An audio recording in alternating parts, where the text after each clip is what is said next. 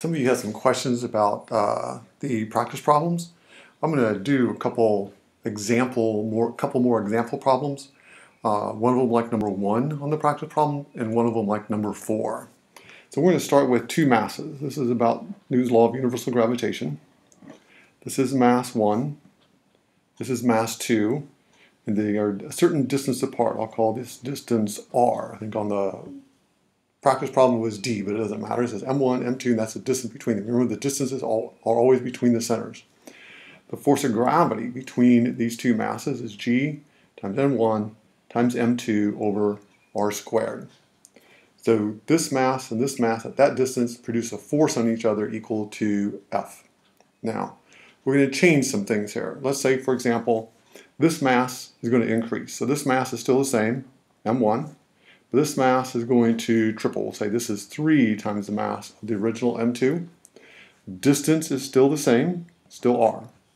How does that change the force? Well, there are a couple of ways to do this. You can look at the equation and notice that the force of gravity is directly related to M2.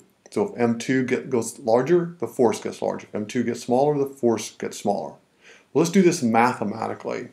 So this equation, I'm going to call this is now a new force. I'm going to call this Fg prime equal to G times M1 times 3 M2 over R squared. I'm going to simplify this a little bit. I'm going to take the 3 out and put it in front. 3 times G times M1 times M2 over R squared. Now this quantity, G M1 M2 over R squared, is this quantity. This is the force of gravity on the original setup. So the force of gravity prime is equal to 3 times the original force of gravity. So this new force is 3 times the original force. Again, you can look at it as a mathematical relationship. This force of gravity is directly related to M2 because M2 is in the numerator. There's no power associated with it, so that's a direct relationship. So if you double M2, you double the force. You triple M2, you triple the force. If you quadruple M2, you quadruple the force. If this mass changes by 1/2, the force changes by 1/2. Whatever change this occurs on M2, the same change is going to occur for that force. Now let's take a look at distance. Let's say this is still M1, and we'll say this distance is going to triple. This is original M2, masses are the same, M1 and M2, but now from center to center, we'll say this is 3 times the original distance. We can do this the same way. The original force is this, okay? But now this force is different because they're further apart. Call this Fg prime. Is equal to G times M1 times M2 over 3R squared. All right? Let's take a look. Let's simplify this.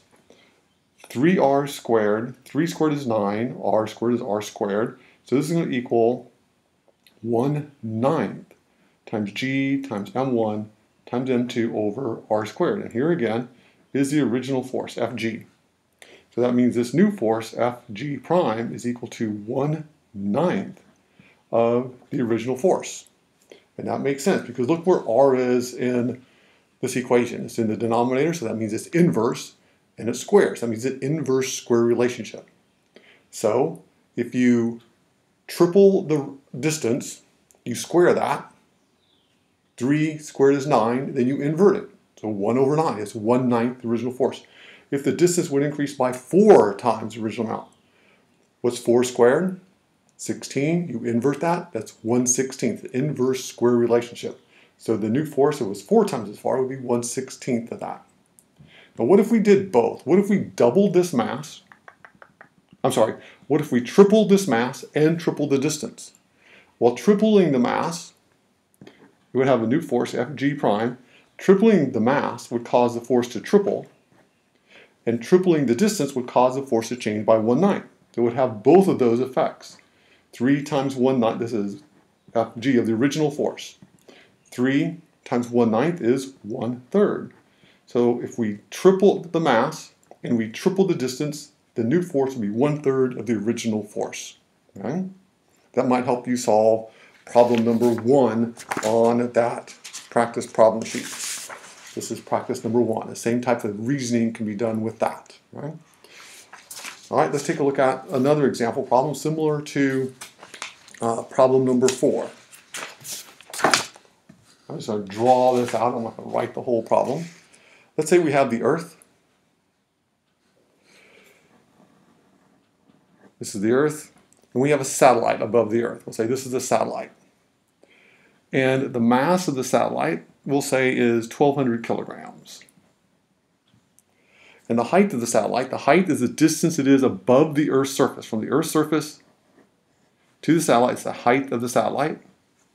We'll say that height is 725 kilometers. And we want to know, what is the gravitational force on that satellite? Well, we know that the equation is, I'm going to put it down here, force of gravity equal to G times the mass of the Earth times the mass of the satellite over the orbital radius of the satellite. Now that orbital radius of the satellite is the distance from the center of the Earth to the satellite. That's not the height. So what we need to do, the orbital radius, let's put the mass of the Earth in here. We know the mass of the Earth, and we can look it up. Because remember, we have this planetary data table. We don't remember what the mass of the Earth is. This is the Earth. Mass is 5.98 times 10 to the 24th kilograms. So this is the mass of the Earth, 5.98 times 10 to the 24th kilograms. So now we need, so we have the mass of the Earth, we have the mass of the satellite, we need the orbital radius of the satellite, which is from the center of the Earth to the satellite. Well, we're given the height. We want this entire distance, so we need this distance right here. This distance from the center of the Earth to the surface of the Earth is the radius of the Earth. The radius of the Earth we can look up on our planetary data sheet. The radius of the Earth is 6.38 times 10 to the 6 meters. So we want this entire distance. So the orbital radius of the satellite is going to be the radius of the Earth plus the height of the satellite.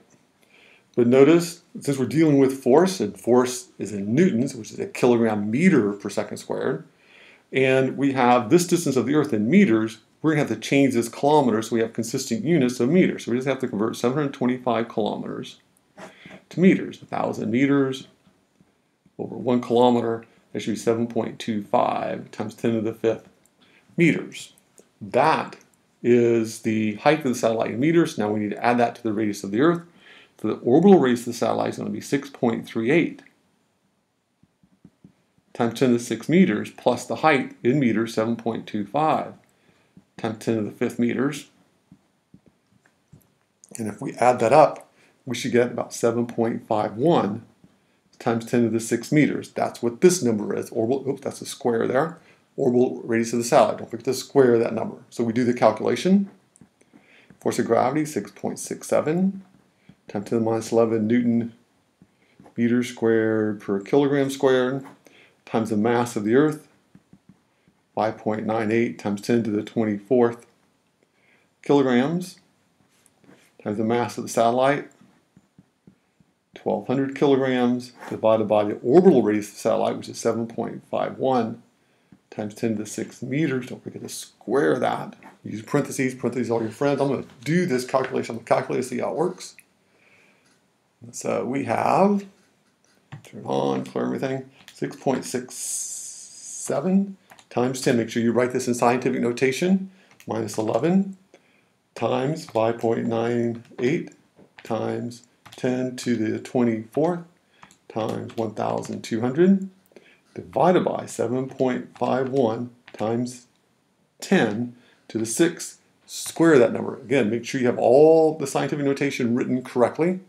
And you enter that, and we'll round this to 8,486 newtons.